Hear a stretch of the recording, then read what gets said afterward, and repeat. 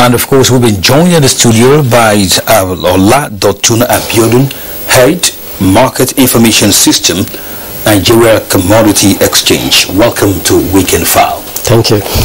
Good thing it is no longer rumor that we are now talking about the issues of middlemen in our food provision or production. In fact, it is even commendable that the presidency has noted that emphatically, and has always actually directed certain bodies, including the Nigerian Commodity Exchange, to go headlong and tackle that situation, because we cannot as a nation toil with food insecurity. Now, our question at this moment is that directive came as far back as Friday. What has happened so far? Have these concerned bodies hit the ground running in that regard? Yeah, thank you very much. Good thing the president himself has identified the challenges we're facing as far as food security is concerned. At the Nigeria Commodity Exchange, we have actually started our own bits of the bargain.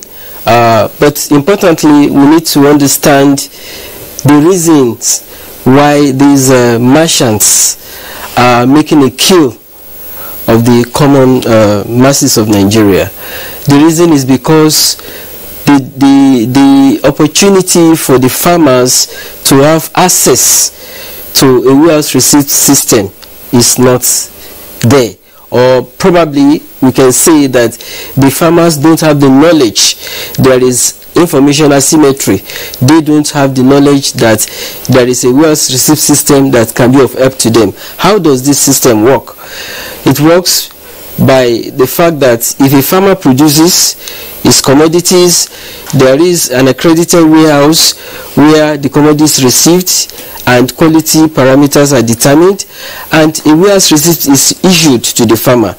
The warehouse receipt can be taken to a bank for bank facility. You see, the challenge of the farmer is he needs the cash almost immediately, and these middlemen, they have the cash to be able to buy and even shortchange the farmers.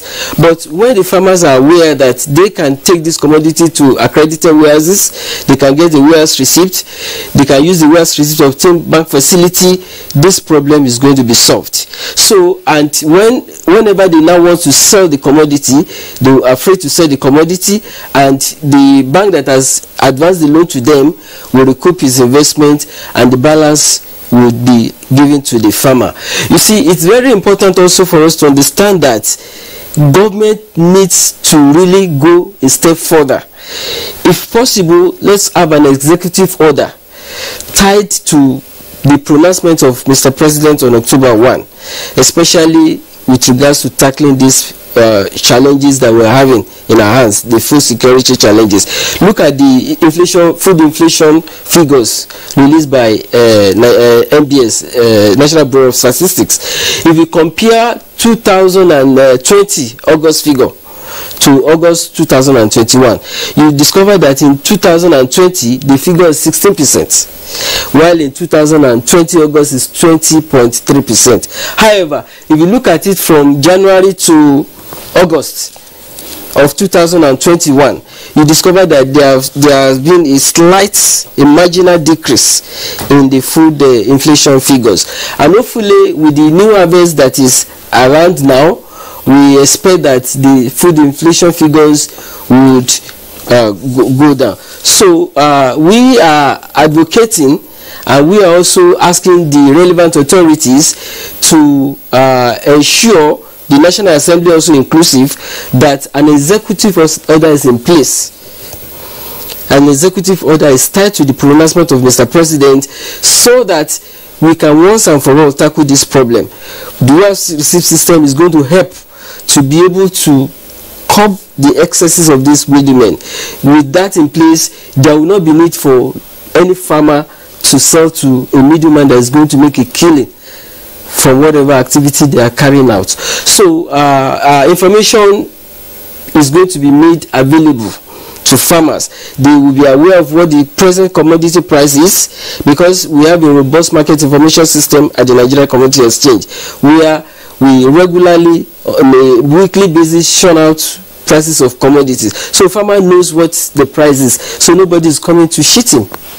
All right, you just say that those information will be made available to these farmers that we're talking about. How soon? Yeah, it's what we're doing presently. If you go to our website, www.ncs.com.ng, you'll find the prices, weekly prices of commodity, markets by markets.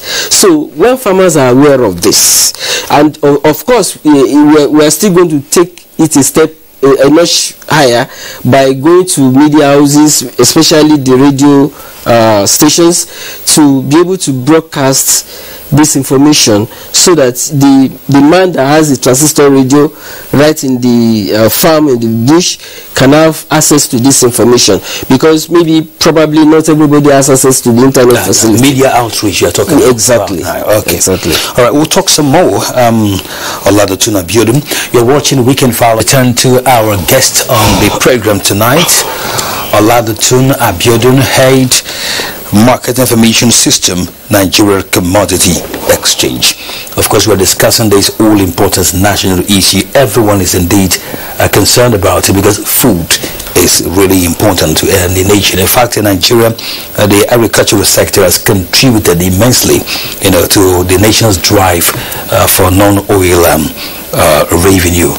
But then one would also say maybe greed and corruption are part of these issues of economic sabotage to us, and that is why many people will also be happy to know that the National Assembly is part of the groups or bodies directed by the presidency to work out a solution to this entire matter. Where do we go from here? Are we looking at it from the point of law? Are we looking at it from the point of appealing to conscience, or are we just looking at it to do it as practically as ever? Yeah, I think it's very important for us to have an executive order that will give some kind of mandation for anybody that is going to buy some quantities of commodities. For example, if you talk of the staple commodities, the staple food, the maize, the sorghum, and all of that, let's have that executive order to stipulate that if you are buying in excess of 5 tons, buy it through the exchange. And if it is for export commodities like cocoa, cashew nut, sesame seed, if you are buying up to 1 ton and above, buy through the exchange. You see, the issue of profiteering will be cut off, because the exchange is guided by rules and regulation, and you cannot just do as you wish. There is a mechanism for price discovery. The exchange thrives on price discovery, quite all right, but there's a mechanism for that. So if you are going outside a particular band, the system is going to flag you, and necessary action will be taken. So if you have that, it's going to go a long way in helping us to tackle this issue. Apart from mandation, the issue of law, there's also the need for us to have incentives. Okay. Incentive is going to be a sweetener to encourage people to come. For example, you are an exporter, you want to export, there's an incentive for you to have export levy rebates. If you are aware of that, you know that patronizing the exchange is going to be of help to you. If you are an agro-processing company, excise duty rebate, you are going to have it if you source your raw material input through the exchange. Is going to help you, but this is going to be for a short while. All right. By the time the system stabilizes, we can take off these incentives. We perfectly understand that. The sooner these information are made available to those in question, it will happen. Now let's look at this issue of rehabilitating the National Food Reserve Agency. That's another big one. Yes, the National Food Reserve Agency, they are sided with the responsibility of strategic reserve. In case of food crisis like this, government intervenes to depress the price. However, there is need for transparency. Okay. The transparency can only happen on the exchange, because the exchange thrives on transparency.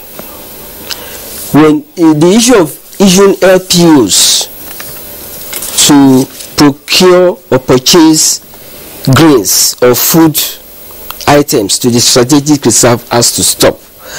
Let there be a rule that any procurement to the strategic reserve must be done on the exchange. And when government is intervening also by releasing this food item to the public to depress the price in situations like this, it must be done through the exchange too.